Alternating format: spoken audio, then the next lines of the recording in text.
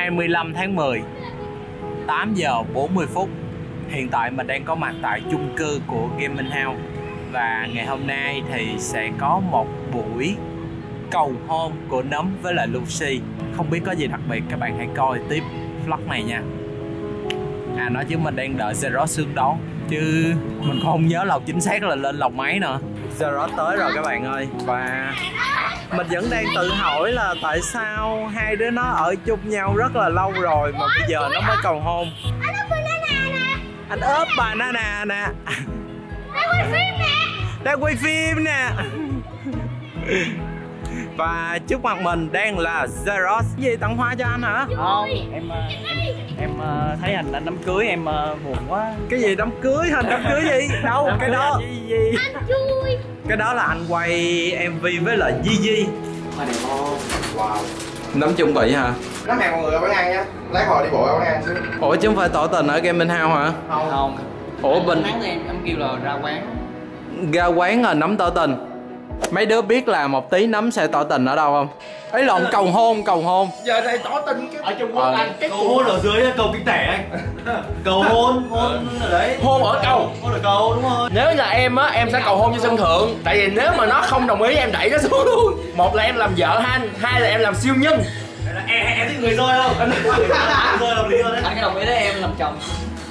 Mày hiện tại thì tụi mình đang đi đến một nơi mà Nấm sẽ sắp sửa cầu hôn Lucy. Em cà bông làm đứng ngoài đúng không? Mình không biết là cái khoa cầu hôn có thành công hay không, thì các bạn hãy xem tiếp video này nha. Mát, chờ tới giờ này anh hồi hộp quá Mát. Anh hồi hộp giùm Nấm. Tôi chuẩn bị bạn trên hết cho mình hả? Ra hiệu là lên nha.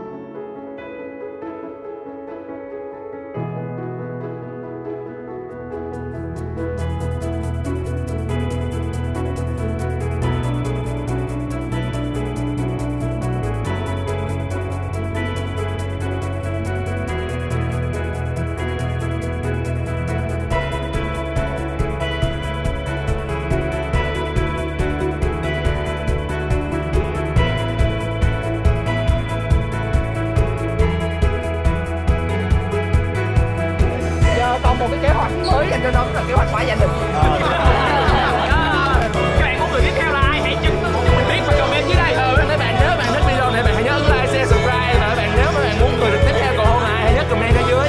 Cảm xúc của Nấm lúc này là thế nào? Nói chung thì nó cũng mà kiểu giống như là khi mà mình cầm cái gì mình dồn nó và tâm huyết nó rất là nhiều á. Cảm xúc ngày hôm nay thì nó dồn lại tất cả những tâm huyết mà em khi một người á là chúng ta phải dành rất là nhiều. Nói chung không biết nói gì nhiều hơn nữa. Còn cảm xúc của Lucy ngày hôm nay thế nào em? Bất ngờ, em tưởng là đi ăn đi vui thôi. Hôn đi.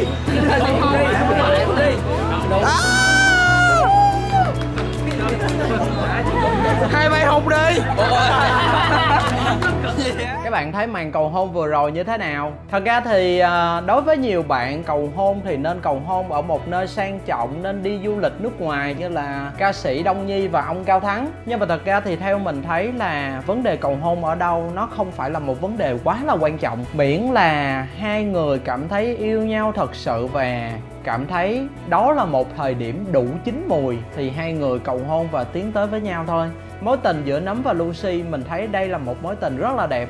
Khi mà hai người bắt đầu quen nhau từ con số 0 khi mà chưa có gì hết, và hai đứa bắt đầu làm lụng để dành tiền mua nhà rồi ở chung với nhau, và bây giờ tiến tới thời điểm là hai đứa chuẩn bị kết hôn. Thì qua vlog này thì thật sự mình muốn gửi lời nhắn nhủ đến tất cả các bạn. Cái vấn đề tình yêu, vấn đề tình cảm, vật chất nó thật sự không phải là một cái vấn đề gì đó quá là quan trọng. Chỉ miễn là hai đứa thật sự có tình cảm với nhau và dành chọn cái tình cảm đó để yêu thương nhau, thì như vậy là đủ. Cũng giống như symbol love đó các bạn. Ok, chỉ thế thôi. Chúc cho Nấm và Lucy 100 năm hạnh phúc. Còn bây giờ thì bye bye. 28 năm tôi vẫn chưa phân biệt được tỏ tình và cầu hôn là gì. Chừng nào mới hết đấy.